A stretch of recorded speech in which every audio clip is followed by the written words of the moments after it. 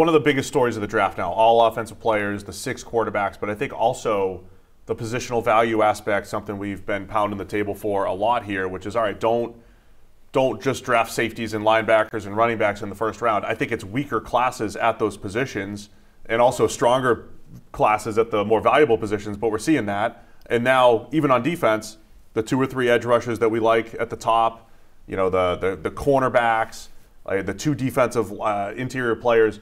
I mean, there's some really good players at good, important, valuable positions. I think that's the big story of this draft is every team's going to be pretty happy with, the position and the fit and the player. Yep, I agree. I think it's playing out to where a lot of these teams are very happy with how the night is going. And they're not having to get crazy, right? We talked about, okay, what are they going to be, 8 trades tonight? They're not having to get crazy for this kinds of stuff. Is Dallas Turner the perfect fit for the Indianapolis Colts here at 15? Given his athletic profile? I mean, if the Colts stay in this pick, I think they're loving life right now. Like, Dallas Turner's a great fit. I think Quinyon Mitchell is a great fit for them as well. Byron Murphy would be a good fit here. A number of them, yeah. Cooper DeJean, I think, is a great pick for this team, right? Off coverage type of cover 3 corner, right? For even people who are skeptical about Cooper DeJean and his ability to play outside corner. I'm staring right at you. I'm staring right at you. You had to answer the radio calls for Cooper DeJean, so now we get to have the conversation about it.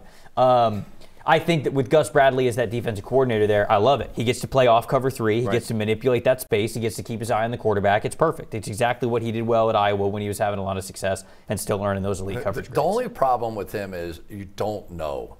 You just don't know because he didn't play, all the guys that at some point we've seen the 2 Alabama guys up in the face of the best receivers in the country, right? And just playing.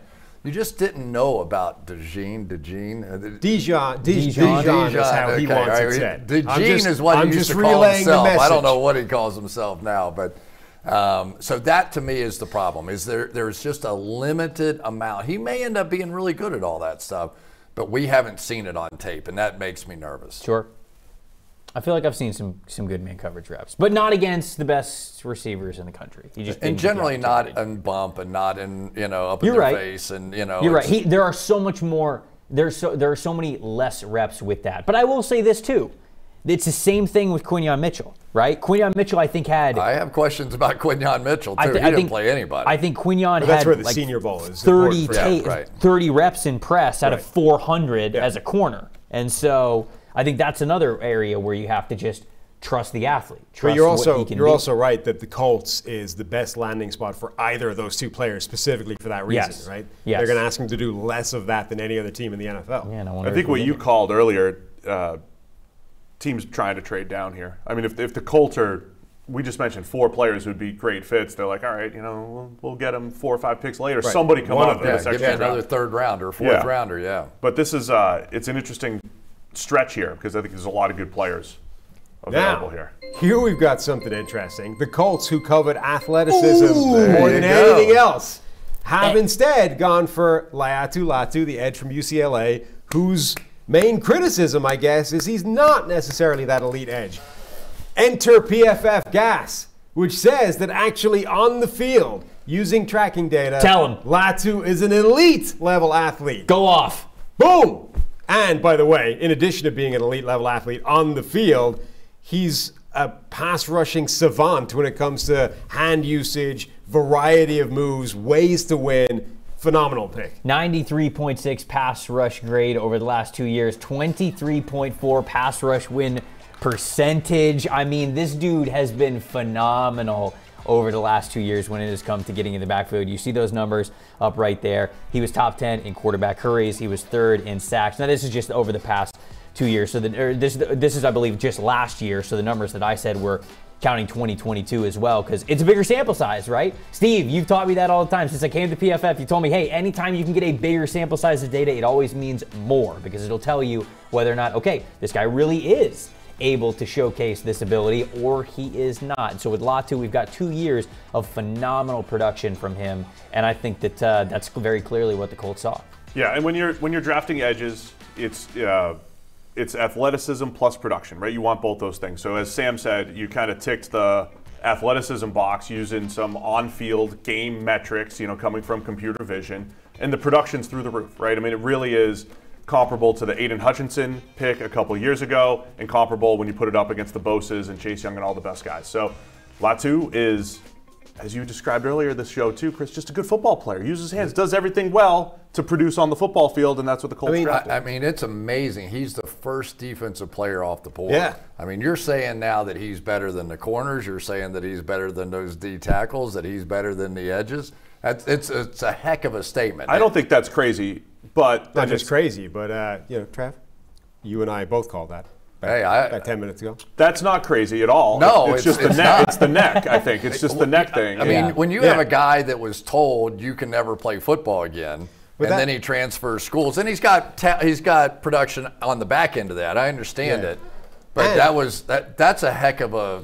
Now I will say this, because obviously, like, the neck thing, I think scared a lot of people with their evaluation. So when he was at the Senior Bowl, I got the chance to just kind of like chat with him because he was sitting out that last day. He kind of like bumped his knee a little bit, so he didn't want to stress it too much. So he's kind of standing around practice the day before. So I go up and I just introduced myself to him, and I was just chatting with him a little bit. And we were having the conversation. I was like, hey, when you were in Washington, like, did you genuinely think that your career was done?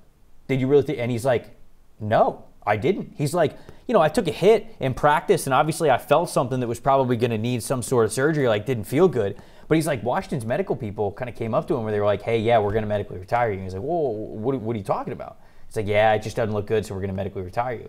And he said immediately after that, he was looking for surgeons who were going to perform the surgery on him so he could keep playing football. So he finds a surgeon that they're very comfortable with. It ended up being UCLA's preferred surgeon, so that made the transfer to UCLA and for getting him cleared to play very much easier. And so it's like, I remember talking to him, and he just said to me, I never really thought my career was over. Like, that all happened, but I was immediately trying to find ways to be like, okay, yeah, like I got a stinger, but I don't like feel terrible. Like, he even said he was working out. Well, not just that, you know what he went to do, but like between the retirement at Washington and playing football at UCLA, you know what he was doing? Playing rugby. So he didn't take it easy. He didn't go and rest up. He was telling me that he was working out. Right. Yeah. He went to play another physical contact sport, this time without pads. So I'm not too worried about him. I'm really not. I just think he's a fantastic passer. It is the one thing that historically the PFF data has been spot on generally is picking edge players, particularly guys in that rare air. And you mentioned some players earlier. To put into context where he is, his pass rushing profile is better than Aiden Hutchinson's was coming out. It's better than Will Anderson's was coming out. And those guys have become Pro Bowl, fringe, all-pro type of players. He's closer to the Boses and the Myles Garretts than he was those two guys. So, the data has not missed on many of those guys. And I do feel we started off saying that the neck injury was likely a binary thing for NFL teams, right? You were either saying it's cool, it's not a problem, he's just played 2 elite seasons, we don't care, right? Whoever the guy at Washington was, he overreacted or he's gotten past it, whatever, it's not a problem. Or you were saying, we're not touching that. There's something there, it's neck injury, we're not messing with that at all, he's off the board. So it felt like it probably wouldn't affect his draft stock too much because enough teams wouldn't care. And it was only recently there was sort of rumblings of, well, maybe it's a degenerative thing. Maybe it will shorten his career. Maybe it will be a problem long term. But I think the Colts obviously don't think it's going to be a problem. And at that point, they are putting their money on one of the best pass rushing profiles we've seen come into the league.